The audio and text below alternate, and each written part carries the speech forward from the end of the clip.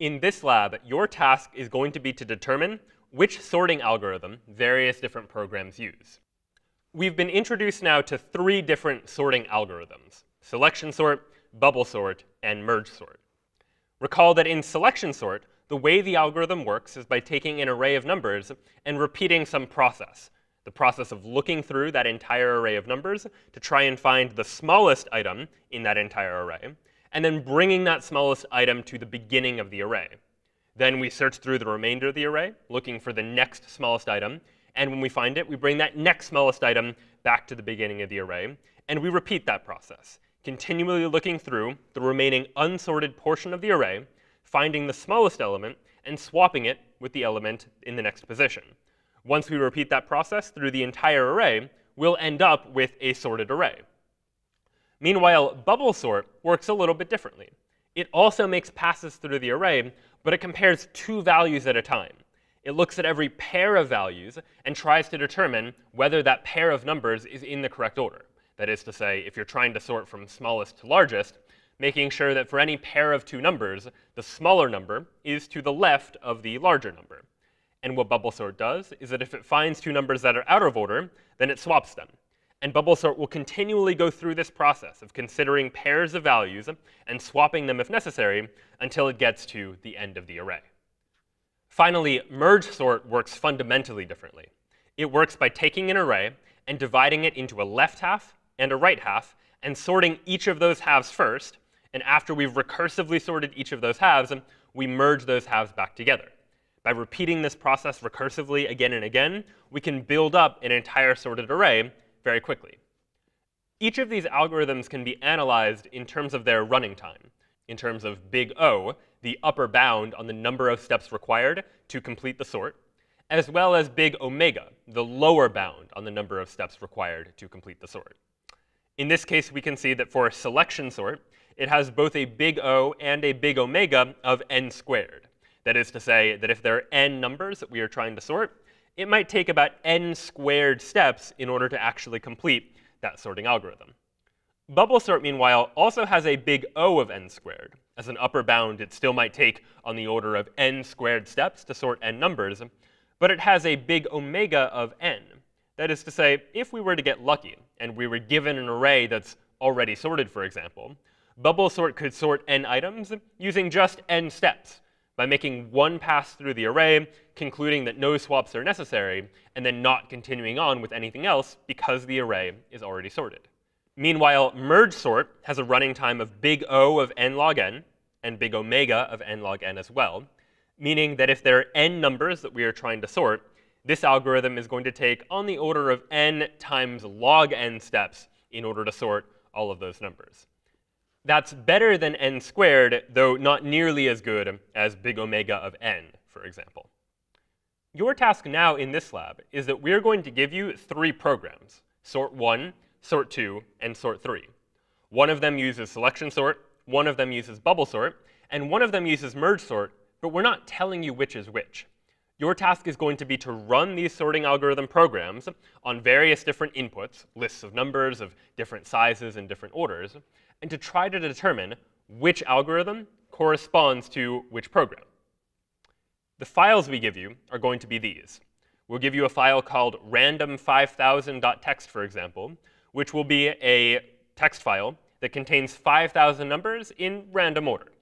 Likewise, random10,000.txt and random50,000.txt will contain 10,000 and 50,000 numbers respectively, all in random order. In addition to files in random order, we'll also give you files called reversed5000.txt and reversed10,000.txt and so forth, each of which will also contain numbers, but this time in reverse order, from largest to smallest. And finally, we also give you sorted 5,000 and sorted 10,000.txt, which again will be text files that just contain numbers, one on each line, but this time the numbers will already be in sorted order from smallest to largest. Let's take a look at what you might do with these files.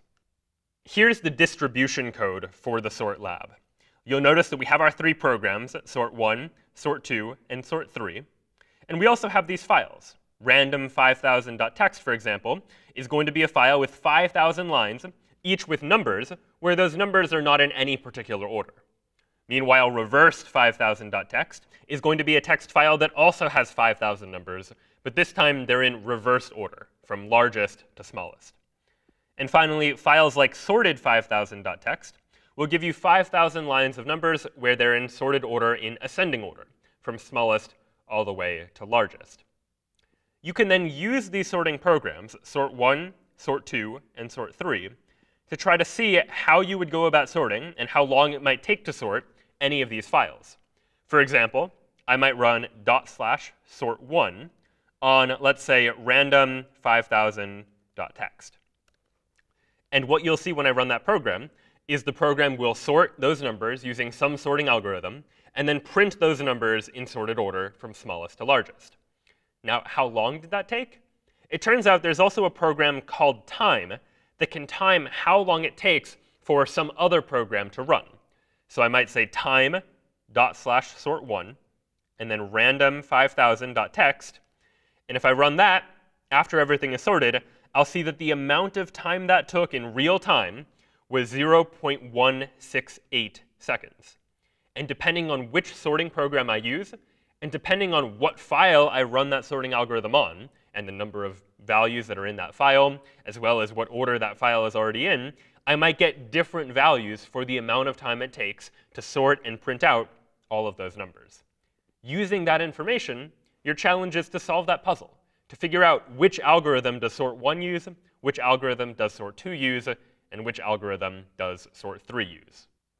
Again, you can test any of these sorting programs by running ./sort1 or ./sort2 or sort3 on a text file that's provided as a command line argument. For example, in this case, we're running sort1 on reversed 10,000.txt. And to time how long any of these commands take, all you need to do is prepend the time command in front of whatever command you would otherwise want to run. For example, here we're timing how long it takes to use sort1 to sort and print out all of the values in reverse 10,000.txt. Ultimately, what you'll need to do is test and time each of these programs on some of the sample files that we give you. You don't have to test it on all of them, but you'll likely want to test on at least a few to get a sense for how these programs behave, depending on the size of the input and depending on how well ordered the values inside of that text file already are. And using that information, you should be able to determine which program corresponds to which sorting algorithm by taking advantage of what you know about the running times of those sorting algorithms. If one sorting algorithm has a much better big omega than it does big O, then you might expect that it would be much faster on a text file that's already sorted, for example. And you might examine what happens with each of these programs as you try to run them on larger and larger inputs of inputs that have more and more values to see how long that takes in comparison to files that have fewer values.